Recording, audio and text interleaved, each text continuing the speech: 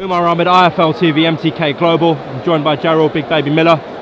Your reaction to Dillian Whyte's stoppage of Derek Chisora tonight? I mean, he's lucky the referee was fighting for him. The referee took 2 points away from him.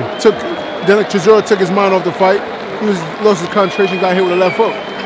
That's it. He was winning the fight. You had Chisora up? Yeah, Chisora's up. More aggressive body shots, better combinations. But Dillian Whyte, to be a top 5 contender, the way he fought at that, he looked horrible. Period. Impressed by Dillian? Hell no. My grandmother fight better than that.